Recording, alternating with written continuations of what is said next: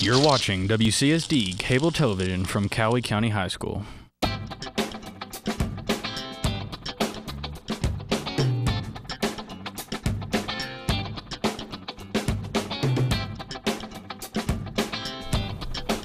Every day across America, police officers begin another day attempting to serve and protect the citizens like you and me. Our guest today is Officer Tim Fortner with Murray Police Department. Hello, I'm Jordan Lax. Welcome to Calloway Connections. So, Mr. Fortner, what is your role with the Murray Police Department?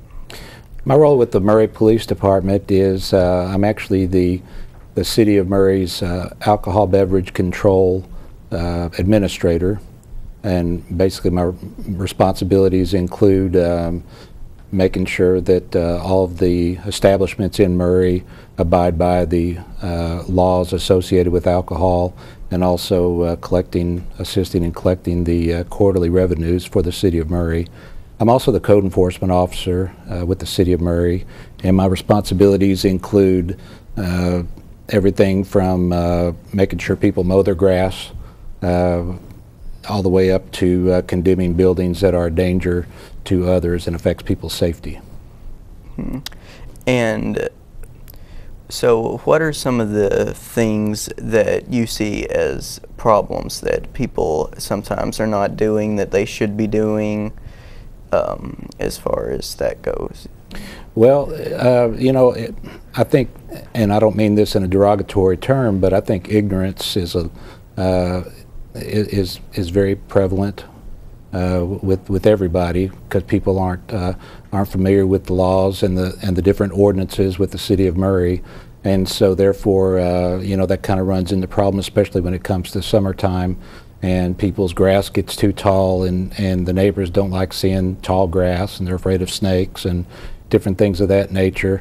And then also just the when people have several rental houses, like the owners or landlords, when they have rental houses, sometimes they don't know that they have to keep them up to specific code as to making sure that all the doors work and the windows, everything inside the residence. So the renters often complain about that, and that's part of our responsibilities. When I say I work with the building official also, and we go and inspect houses and businesses. So a lot of people would say being a police officer is a dangerous job. So what is it about that makes it worth it to you, because it's a big risk. So why is that a job you like to do? Well, Jordan, to be honest with you, when I first started this job in 1993, I was Mr. Macho, and I was I don't know if you're old enough to remember, I'm sure you are, but there was a old cowboy named John Wayne, and he was in charge of everything, and that's who I thought I was when I started out, and the power all involved in it. But over the years I've learned that I'm there to protect and serve, as any police officer and all of the Murray Police Department's aware of, that we're there to protect and serve, and what I enjoy is being able to actually assist people and just come across with better communication with people.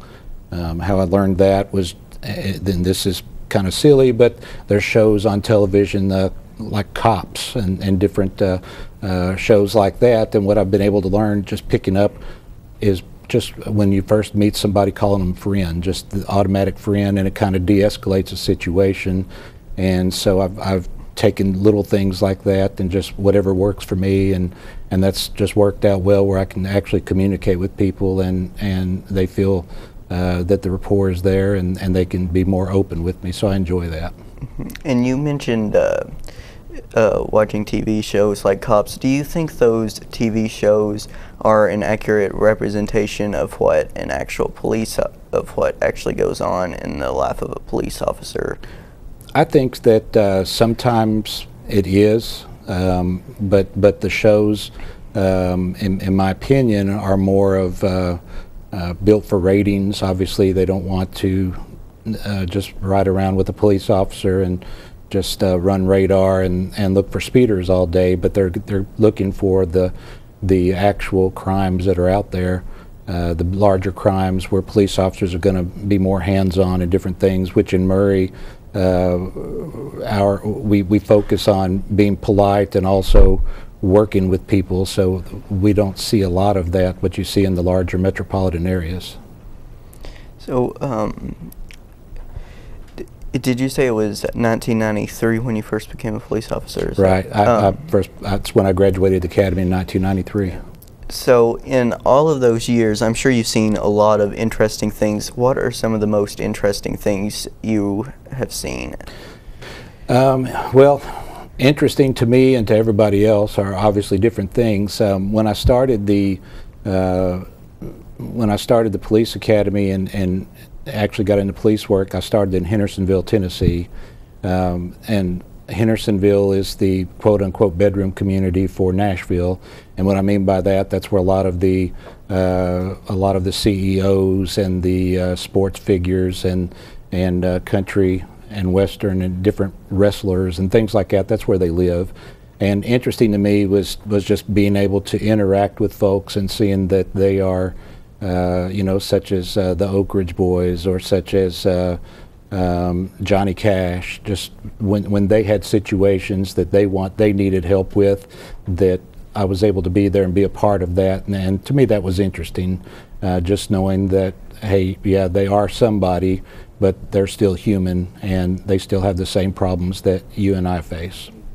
All right, so we are going to take a quick break here on Calloway Connections, and we will be right back.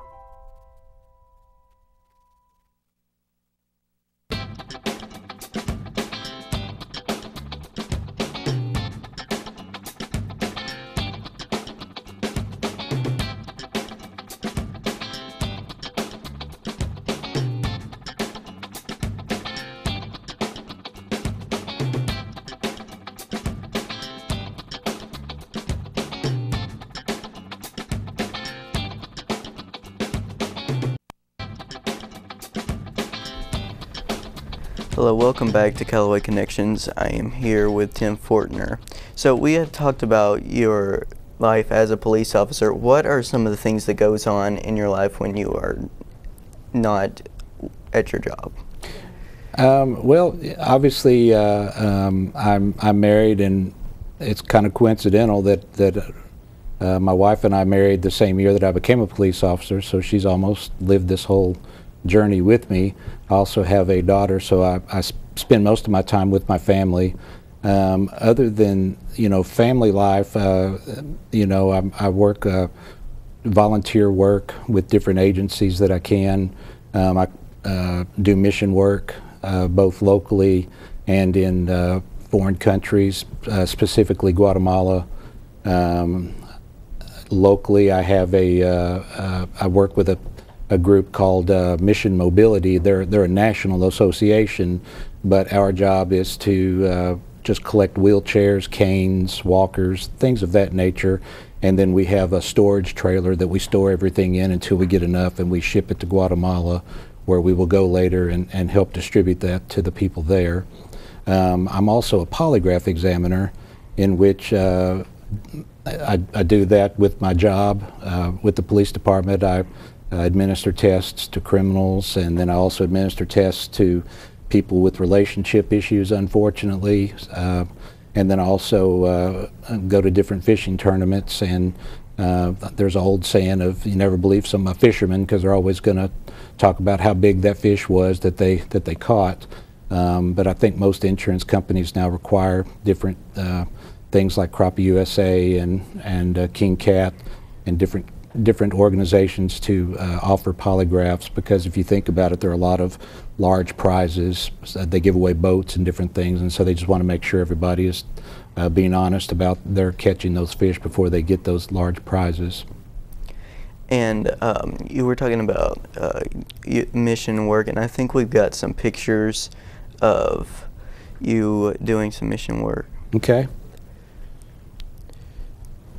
So the picture that is up now is actually I'm with a couple of local fellows. They work with Murray State, and we were outside of a little village in Guatemala the day before we arrived. There was a large flood, and it came at night and wiped out an entire little area of the city. People lost their children. They never got to see them again, and they lost everything. So we were preparing to give out clothes and different necessities that they needed there.